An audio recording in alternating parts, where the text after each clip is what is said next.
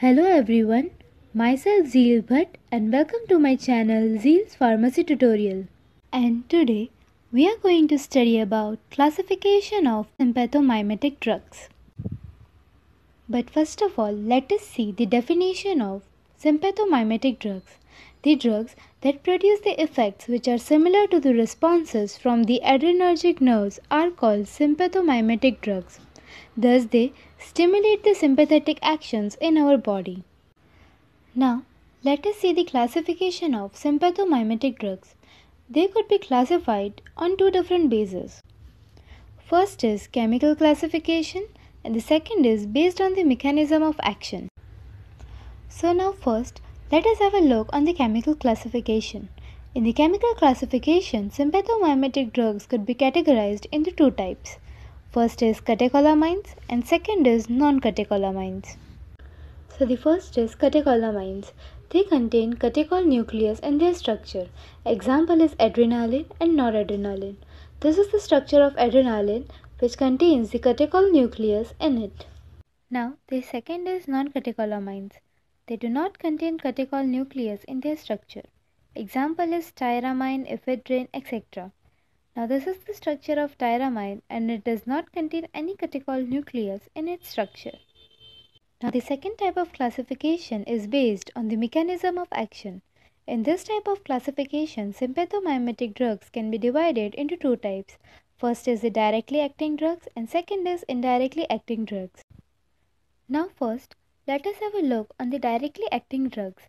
Directly acting drugs can be classified into three types. First is specific alpha agonist, second is specific beta agonist, and the third is mixed alpha and beta agonist.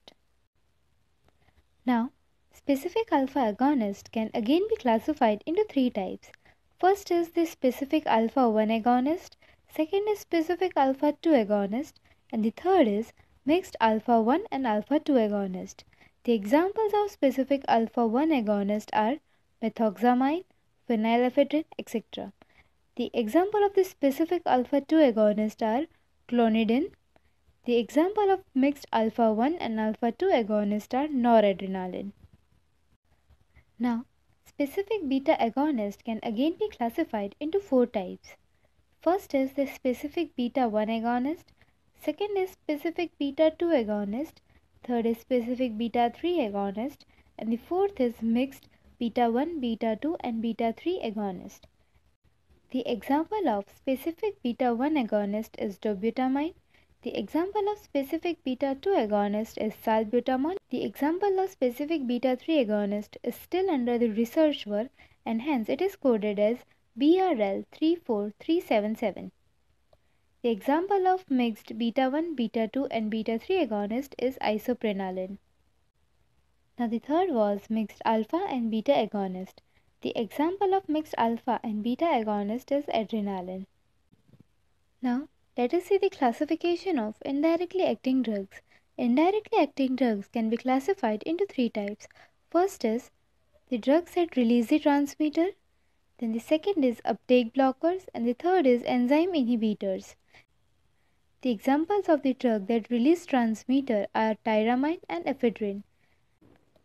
The example of the uptake blockers is reserpine. And the third is the enzyme inhibitors.